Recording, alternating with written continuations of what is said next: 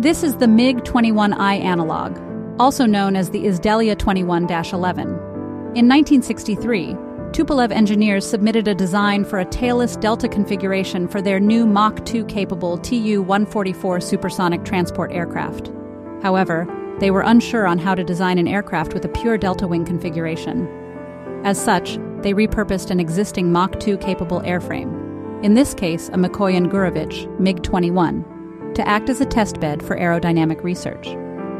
The MiG-21I Analog took its first flight in 1968, and the engineers found that it had an improved low-speed handling compared to its active service counterparts.